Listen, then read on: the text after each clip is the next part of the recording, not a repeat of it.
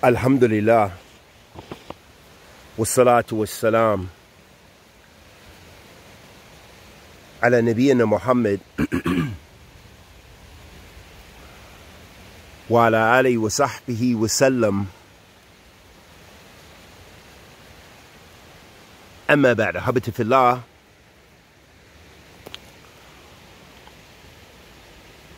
Allah Azza wa Jal is the all-forgiving, most merciful, tabarak wa ta'ala. That means He forgives all sins. If you make tawbah to Allah subhanahu wa ta'ala before it's too late.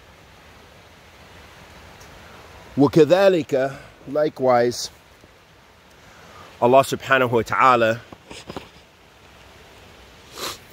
is shadid al-iqab.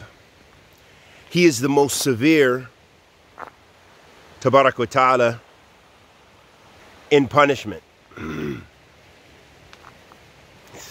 And with that being the case, ahabati fillah, it's very important that we understand that we should never get in the habit of sin and transgression, sin and oppression, and being disobedient to Allah subhanahu wa ta'ala. Allah subhanahu wa ta'ala says, fi kitabihi al-kareem,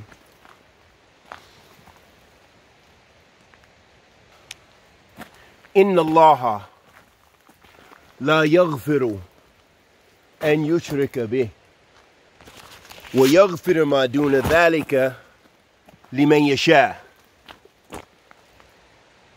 Allah subhanahu wa ta'ala says, fi kitabihi al-kareem.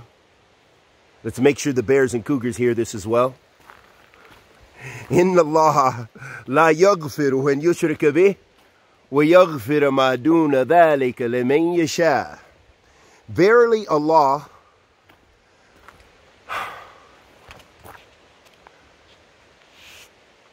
does not forgive that you commit shirk with Him,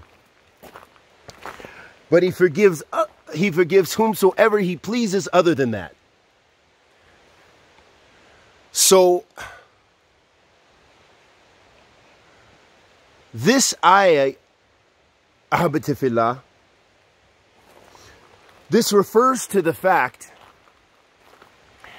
and of course it substantiates the i'tiqad of Ahlul Sunnati wal Jama'ah, because Ahlul Sunnati wal Jama'ah, they take their creed, their i'tiqad, from the book and the Sunnah. They don't make up their i'tiqad as they go along. Meaning they don't come up with a creed. They don't come up with a belief in an ideology. Then they struggle and strive and rush to the Quran and Sunnah to try to substantiate it. Instead, they go to the Quran, the Sunnah, the understanding of the Salaf of this Ummah, and this is how they understand the book of Allah subhanahu wa ta'ala. And this is how they understand the Sunnah of the Messenger of Allah sallallahu alayhi wa sallam. And this is how they understand their religion. So when Allah subhanahu wa ta'ala says in this verse, Inna Allah la yaghfiru an yushrika bih wa yaghfiru ma duna dhalika liman yasha, He says this means that Allah subhanahu wa ta'ala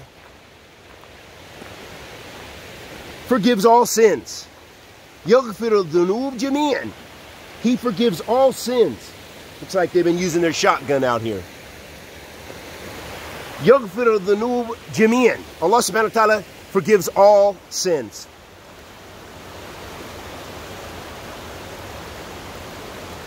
As long as you die on Tawheed. As long as you don't die on the opposite, which is shirk. So Allah subhanahu wa ta'ala will forgive you for all of those wicked deeds that you continue to do. We get so many questions, ahabati fillah, about people falling into the major kufr or shirk, especially children and young people who are not even responsible most of the time for what they have done and the ideas that come to their head, and they're young. They're not even in the age of puberty, but they're concerned about it, which is a good thing in that they want to be cautious with regards to issues of their deen. But we don't want them to be so concerned that they're paralyzed when it comes to practicing their religion, that they're afraid or that they suffer from OCD or some sort of mental disorder, which seems to be very prevalent in this day and age, more so than ever. And Allah subhanahu wa ta'ala knows best. So the point of mentioning this ayah, Ahabati fillah, is to show us that you can be forgiven for your sins.